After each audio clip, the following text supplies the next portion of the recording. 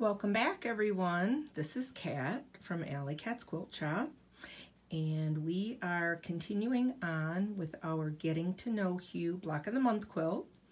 This month, we are going to be creating Block 11. I am going to start out with a Lone Star in cutting and piecing, and then at the end of that, I am going to walk you through the Improv Star and the Strippy Star, which are a little bit easier than the Lone Star. So we're going to do the hardest one first, and then we'll refer back to the other two. So in your Block 11 kit, you received a lot of fat quarters, 1/2 yard piece, and a couple of fat 8ths. So the first thing that Nancy recommends is that we press these fabrics and use some spray starch. We are going to be cutting the strip sets on the bias, so we definitely want to make sure that we have some spray starch in our fabric to keep the bias from stretching on us. I love and sell the Mary Ellen's Best Press, and I highly recommend it. I also do the scent-free. For those of you who have sensitivities to fragrance, it's really hard to find a commercial one out there on the shelf that doesn't have fragrance. So I love this because you can get it scent-free. I have my fabrics laid out here. I'm going to back the camera up just a second here. So here are my stacks of fabric that I've already spray starched and pressed. These are my 2 fat 8ths. Notice that I have all my fabrics laying on my cutting table with all the selvage edges towards me. I'm going to try and back out just a little bit more for you because I have them oriented with the 18-inch side toward me and the 21-inch side running away from me. So we have to cut our strip sets now that we're going to sew together and then cut back apart on the diagonal. So we are going to start by cutting the number of strips. These are 2 1/8 by 21. So we're going to be cutting them 2 1/8 by 21, the full long side of our fabric pieces. The other fabric that we're asked to cut is our stick fabric that we're using as our background for our Lone Star. And we need to cut a 22.5-inch square and then cut it in half twice diagonally to make 4 C triangles. And it says, note, they're oversized to allow for trimming. So let me show you how I am going to cut mine, because this is a very large triangle and I don't have a ruler long enough, and I'm guessing you probably won't either. So here is my 22.5-inch stick background fabric that I have already cut. I did press that, but I see a little bit of a fold there, so I typically like these pressed super flat. So what I've done is I've taken my 22.5-inch square and placed it on my cutting mat. And in order to be able to cut this perfectly straight from tip to tip diagonally, I have taken and put my bottom tip right on my 43-inch line. It doesn't matter which line, just put the tip right on a line. And then I'm going to lay my ruler. I can line it up down here. And then, because I don't have a ruler long enough, I'm going to come around to this side of my cutting table. Look at my messy floor. And I have taken and placed the other tip on that exact same line. Now this is metric, so I've got a different number here, but it is, I double checked and made sure I had this lane laid out. so that the tips are on the exact same line. And I'm going to take another ruler and I'm going to place it along this line. And to make sure that my rulers are straight, I'm going to look at this horizontal line here and line it up with the line on my mat so that I know I have a true 90-degree angle here. Is that 45? And did the same thing down there. So now I know I have a straight line here. Now I'm going to carefully, very slowly, I'm going to cut up until the end of here, and then I'm going to switch my hand over to this ruler and continue cutting. The other thing you can do is you can fold your triangle, you can fold your square in half and line up your tips and line it up on your mat and cut it. But I prefer to use this method. So you can do it either way you want, but this is how you can cut a length that's larger than your ruler. All right, I'm going to go ahead and cut my 4 triangles and cut my strips, and then I'll meet you back here and we'll get all of our strip sets laid out, and I'll show you how we can make a little jig to sew them together accurately. Okay, I'm back and I have cut all of my 2 1/8 by 21 inch strips from all of the colors and just have them kind of stacked up randomly here. Now I'm going to start building my diamonds. So if you look over here, I am working on strip set 1 piecing diagram, and I have laid out my strips in the color shown in the book, and it says to offset each strip by approximately 1 3/4 inches. So what I've done is I just took a scrap piece of paper and I cut a 1 3/4 inch square, and when I lay the next strip out, so I'm going to use my little jig, my little paper.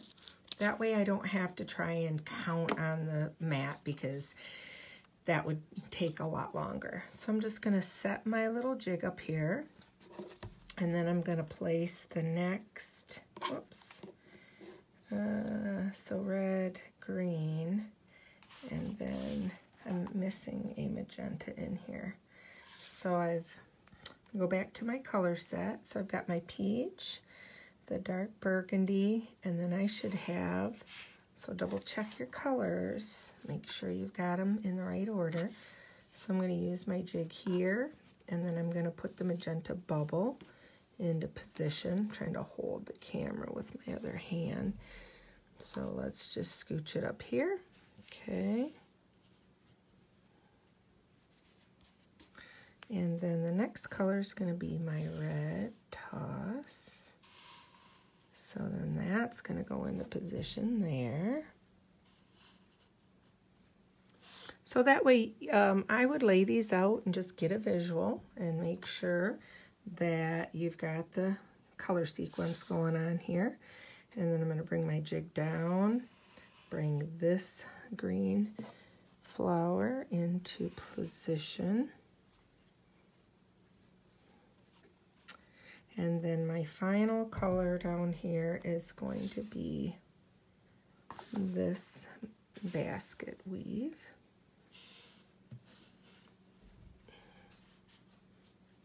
So there is strip set 1 using my little jig. Now, I can either start from this end or this end, and now we're just going to pick these up in pairs and sew them together. So I'm going to just flip this on top, and I'm going to go ahead and piece this together and then do a little pressing. So I'm going to show you, I'm going to go ahead and piece this with 1/4 inch seam allowance, and then I'll meet you over at the press surface and we'll look at how we're going to keep these nice and straight. Okay, I've sewn my 1/4 inch seam allowance on 2 of my strips, and so I have just brought them over to the ironing board, and I'm going to just lay them out nice and straight. And I have my seam on the back of my strip. So I have the open side in front of me. So the first thing I'm going to do is set the seam with some steam. I love using steam. It really helps to keep everything nice and straight and flat. So the next thing I'm going to do is I'm going to flip this back all at once, and I'm going to just take my fingers in here and do what we call a finger press in the quilting world. I'm going to try and get my arm over here. So I'm just going to take and do a finger press here. Now it is an extra step, and it is going to add a little bit of time on, but because we need this to be perfectly straight, we don't want it to go wonky on us as we are working with these diagonally cut strip sets. If you take the time to make sure that these stay perfectly straight before we start cutting, you're going to end up with a much better finished Lone Star. So now that I have this finger pressed open, I'm going to come back in with my steam, and I'm just going to pop it down. I'm not going to run the iron back and forth either way. I'm just going to set it down, hit it with some steam, pick it up. Now I have a beautifully sewn and pressed unit that is poker straight, and that's what we want. I'm going to go back over and lay this back into position, pick up 2 more, bring them over here, do the same thing. As soon as I get this unit sewn together, then I'll meet you back here and we're going to cut. Okay, I have strip set 1 pieced, and I am getting ready to trim one edge on a 45-degree angle. So what you're going to want to do is look on your ruler for a 45-degree line, and you're going to line this up with a horizontal line on your cutting mat. And what that will do is give you along the edge a true 45. So I am going to go ahead and trim this off. Like so. Come on.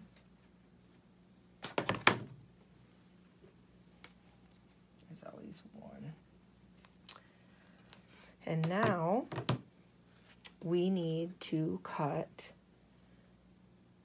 4 2 1/8 inch strips on the 45. So now we can use our ruler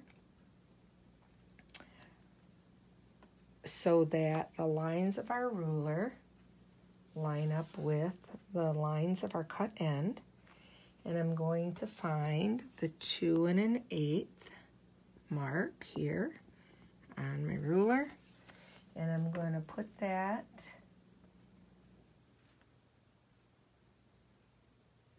mark down the edge. I'm trying not to move. Okay, there's my 2 1/8, and there's my 2 1/8, but my strip set moved. So I'm going to, there we go. So I'm going to look at the top and look at the bottom before I drop it, and hopefully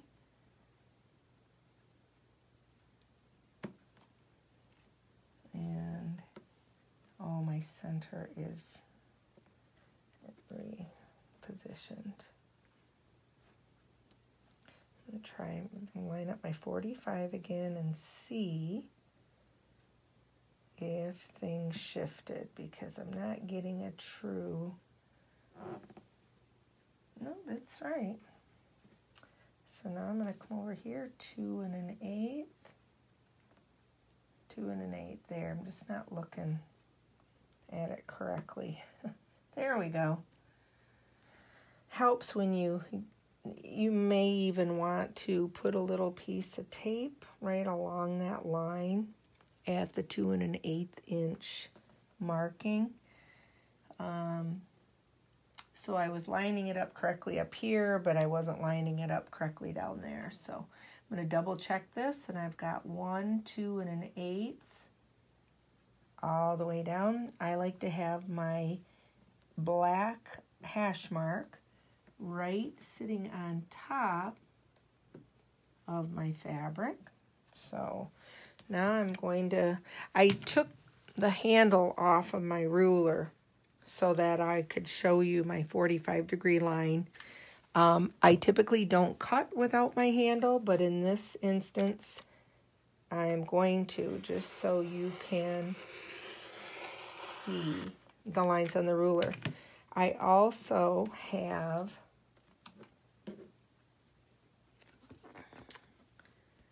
this nice grippy tape that I sell from Handy Quilter on the edge of my ruler to keep it from sliding. So here is my first 2 1/8 inch strip. I'm going to set that aside. I'm going to cut 3 more. But if my ruler slides at all,